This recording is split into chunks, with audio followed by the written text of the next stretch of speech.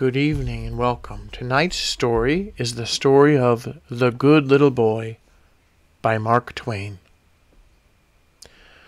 Once there was a good little boy by the name of Jacob Blivens. He always obeyed his parents, no matter how absurd and unreasonable their demands were, and he always learned his book and never was late at Sabbath school.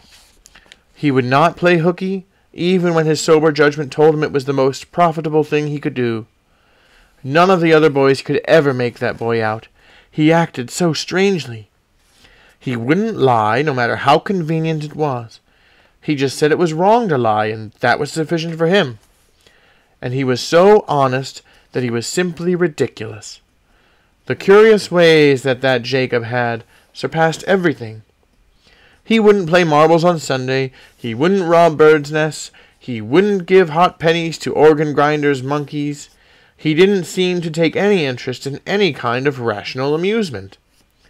So the other boys used to try to reason it out and come to an understanding of him, but they couldn't arrive at any satisfactory conclusion.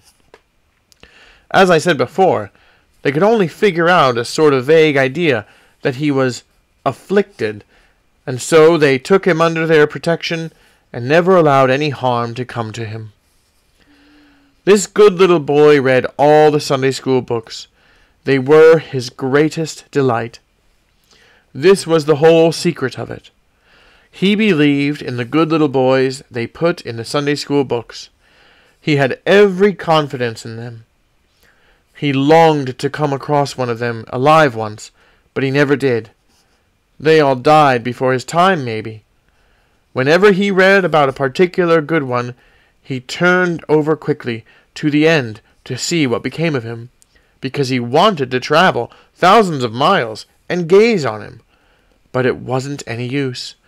That good little boy always died in the last chapter, and there was a picture of the funeral, with all his relations and the Sunday school children standing around the grave in pantaloons that were too short, and bonnets that were too large, and everybody crying into handkerchiefs that had as much as 1.5 yards of stuff in them. He was always headed off in this way. He never could see one of the good little boys on account of his always dying in the last chapter. Jacob had a noble ambition to be put in a Sunday school book. He wanted to be put in, with pictures representing him gloriously declining to lie to his mother, and her weeping for joy about it, and pictures representing him standing on the doorstep giving a penny to a poor beggar woman with 6 children, and telling her to spend it freely, but not to be extravagant, because extravagance is a sin.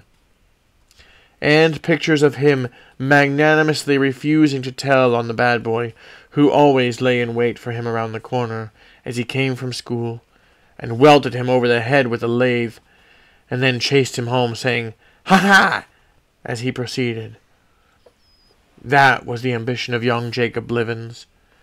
He wished to be put in a Sunday school book. It made him feel a little uncomfortable sometimes when he reflected that the good little boys always died. He loved to live, you know, and this was the most unpleasant feature about being a Sunday school book boy. He knew it was not healthy to be good.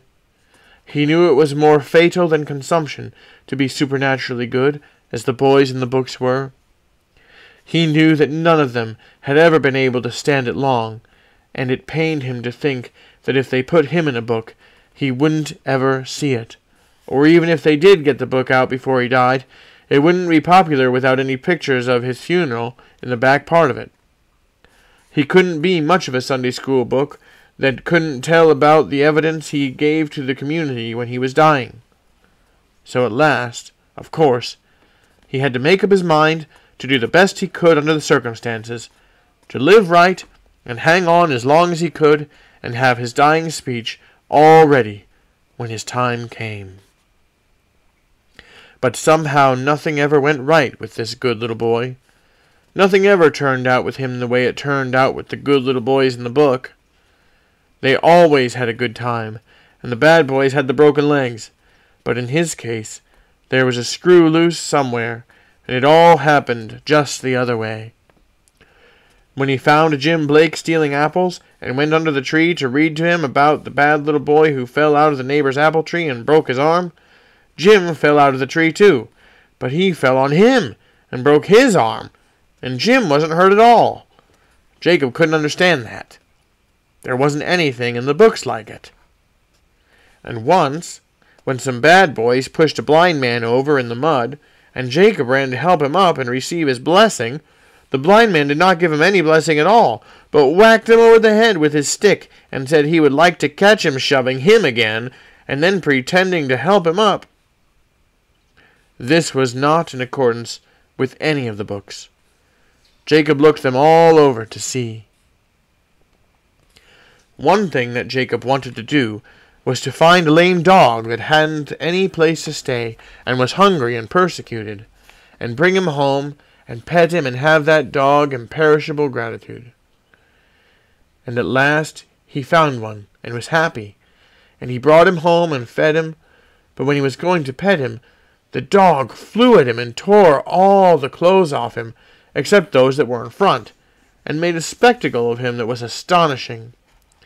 He examined authorities, but he could not understand the matter. It was of the same breed of dogs that was in the books, but it acted very differently. Whatever this boy did, he got into trouble. The very things the boys in the books got rewarded for turned out to be about the most unprofitable things he could invest in. Once, when he was on his way to Sunday school, he saw some bad boys starting off pleasuring in a sailboat. He was filled with consternation, because he knew from his reading that boys who went sailing on Sunday invariably got drowned. So he ran out on a raft to warn them, but a log turned with him and slid him into the river. A man got him out pretty soon, and the doctor pumped the water out of him, and gave him a fresh start with his bellows, but he caught cold and lay sick abed 9 weeks. But the most unaccountable thing about it was that the bad boys in the boat had a good time all day, and they reached home alive and well in the most surprising manner. Jacob Blivens said there was nothing like these things in the book. He was perfectly dumbfounded.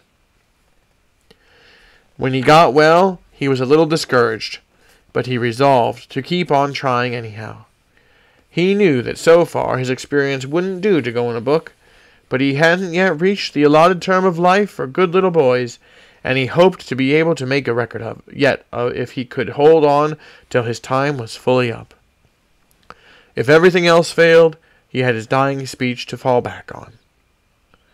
He examined his authorities and found that it was now time for him to go to sea as a cabin boy. He called on a ship captain and made his application, and when the captain asked for his recommendations, he proudly drew out a tract and pointed to the word, "To Jacob Blivens, from his affectionate teacher." But the captain was a coarse, vulgar man, and said, "Oh, that be blowed! That wasn't any proof that he knew how to wash dishes or handle a slush bucket, and he guessed he didn't want him." This was altogether the most extraordinary thing that ever happened to Jacob in all his life. A compliment from a teacher on a tract had never failed to move the tenderest emotions of ship captains, and open the way to all offices of honor and profits in their gift. It never had in any book that he ever had read. He could hardly believe his senses. This boy always had a hard time of it. Nothing ever came out according to the authorities with him. At last, one day, when he was around hunting up bad little boys to admonish, he found a lot of them in the old iron foundry, fixing up a little joke on 14 or 15 dogs which they had tied together in long procession, and were going to ornament with empty nitroglycerin cans made fast to their tails. Jacob's heart was touched. He sat down on one of those cans, for he never minded grease when duty was before him, and he took hold of the foremost dog by the collar, and turned his reproving eye upon the wicked Tom Jones. But just at that moment, Alderman McQuelter, full of wrath, stepped in. All the boys ran away. But Jacob Blivens arose in conscious innocence, and began one of those stately little Sunday school book speeches, which always commence with, "Oh, sir!" in dead opposition to the fact that no boy, good or bad, ever starts a remark with "Oh, sir." But the alderman never waited to hear the rest. He took Jacob Blivens by the ear and turned him around, and hit him with a whack in the rear with the flat of his hand, and in an instant that good little boy shot out through the roof and soared away toward the sun, with the fragments of those 15 dogs stringing after him like the tail of a kite. And there wasn't a sign of that alderman or that old iron foundry left on the face of the earth. And as for young Jacob Blivens, he never got a chance to make his last dying speech, after all his trouble fixing it up, unless he made it to the birds, because although the bulk of him came down all right in a tree-top in an adjoining county, the rest of him was apportioned around among the townships, and so they had to hold 5 inquests on him to find out whether he was dead or not, and how it occurred. You never saw a boy scattered so. Thus perished the good little boy who did the best he could, but didn't come out according to the books. Every boy who ever did as he did prospered except him. His case is truly remarkable. It will probably never be accounted for. The Story of the Good Little Boy by Mark Twain. Thank you so much for listening. Good night, everybody.